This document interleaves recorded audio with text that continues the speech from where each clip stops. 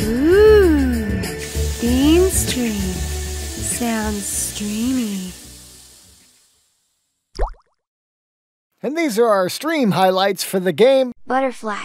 It was developed by Greg Robot and published by the almighty Xitilon! Xitilon? Actually, it's pronounced Xitilon. I'd like to thank the publisher for providing me a review copy of the game prior to its release. With a release date of May 12th and has not been given a price, but the bean farmers are forecasting that sweet price of $4.99, with a 10% week 1 discount.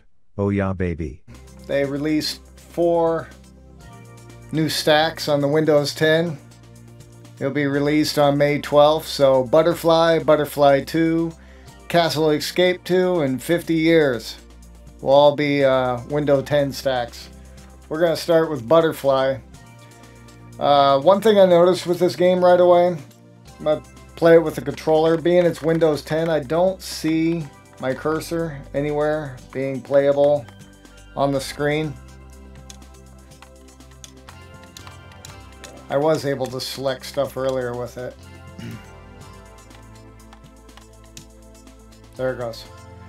So, Windows 10 game, the cursor works best for the menus. It's not really made for the controller layout, but that's okay. This game, once again, like the Windows, like the Xbox version, there's no jump, no climb. Basically, just control the little caterpillar with the thumbstick. Easy completion. There's not much to this game, but those achievement hunters will be jumping on it on May 12th. Maybe I should pay attention to what I'm doing. So there's a little bit of logic. During my review, I said the order of operations, like I was just collecting these flowers out of order. You have to pay attention a little, as it is a puzzle game. But I think in my initial review, I was a little harsh on the game. Being that these games, I think I compared to a Nokia phone game. Just because it is just the bare bones basic programming of moving a block around on the screen. It still can be a little enjoyable, as silly as it is.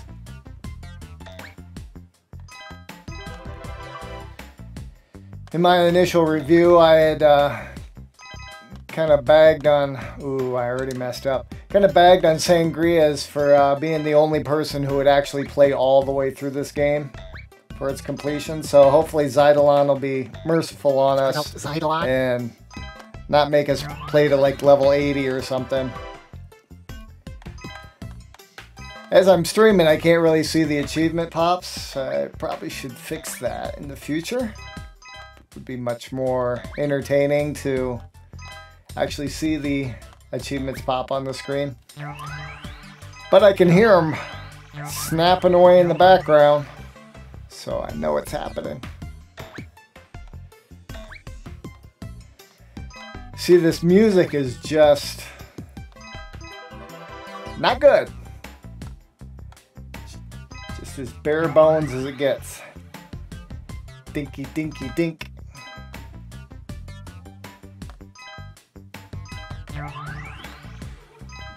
Now the first time I played through this game, I think I had to play through like 2 to 3 playthroughs, and I ended up playing to like level 40 or something crazy that was not necessary. See, I'm going the wrong way already. I think you only had to play to like level 10 or something to get the completion. I did things out of order. So if you push Y, you can reset the level, come back in, and do things in the correct order. Let me go down here.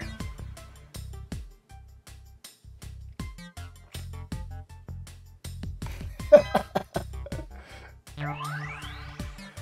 think another big criticism on my original review was that playing this on like the Series X or the Xbox One X or something.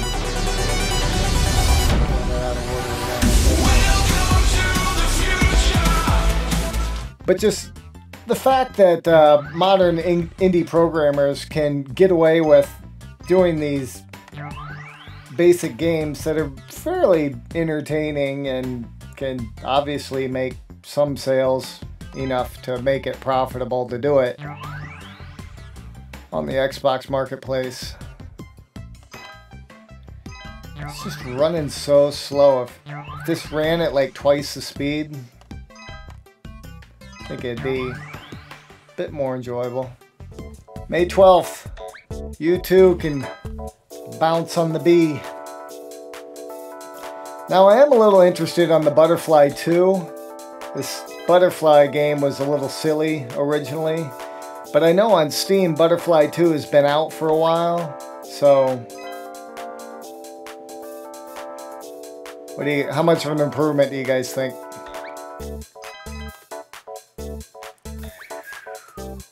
Now, the mechanics are very simple, being that there isn't any interactions, special tools, anything you have to like collect other than these flowers, and it's just moving your little bug around on the screen.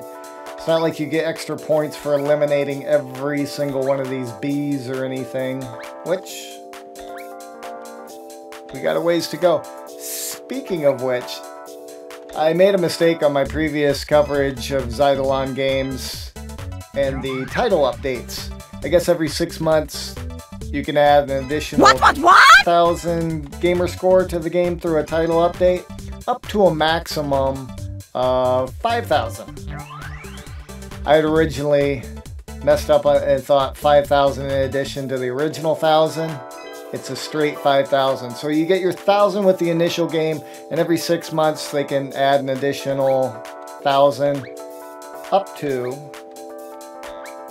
a total of 5,000. 5,000 gamer score! Reactor X. They just released that as a Windows 10 stack, and I think it got a title update and gave it a 2000G already on that.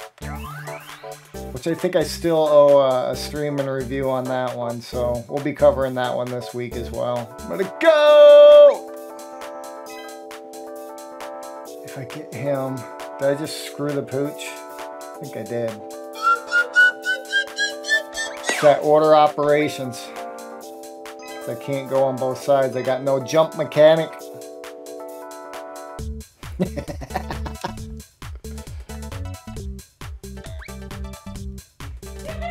Tee-hee-hee. I think Michael Jackson came back to visit me.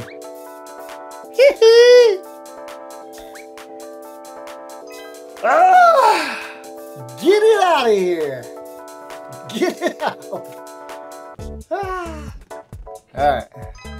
Nobody wants to see you, Mr. Brownie. Quit. Ha ha ha. That's funny. Alright, so I think this is okay to come over here, grab this guy, come on up here, get this little guy. But I have to use this guy to get over here. This guy I'm gonna come up and grab. The top guy, come down here, and then hella bounce in the house. And that's my full completion. 1,000. Now, like I was saying with the title updates, they're going to extend the life of this. Every 6 months, they'll come out with another 1,000G. This game was 10 achievements for 100 points each. So, about 10 levels. Fairly easy. I'm going to be interested what the title update's going to do with these, because they've got another essentially, what, 40 achievements to add into this. So it's probably collect X amount of flowers, collect or kill so many bees. So it'll be interesting. But thanks for viewing, tuning in. We'll come up with a schedule eventually. Bean Farm Gaming out.